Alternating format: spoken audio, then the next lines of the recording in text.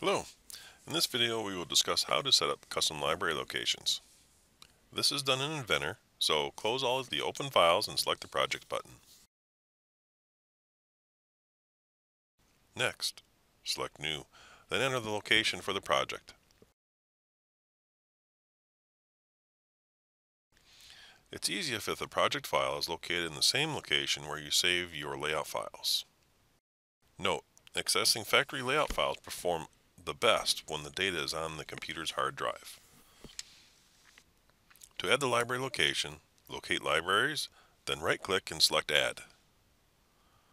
Next, browse to the path of the library location and enter the name to appear in the browser. Note, this does not have to be located in the same location as the project. Do consider that you need to have access to this location while you are in Factory Design Suite.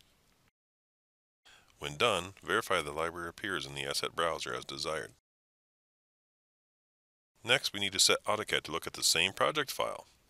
You can do this in the Option Factory Assets tab. Select and locate the project file that you just created, and when done, again verify that the library appears in the asset browser.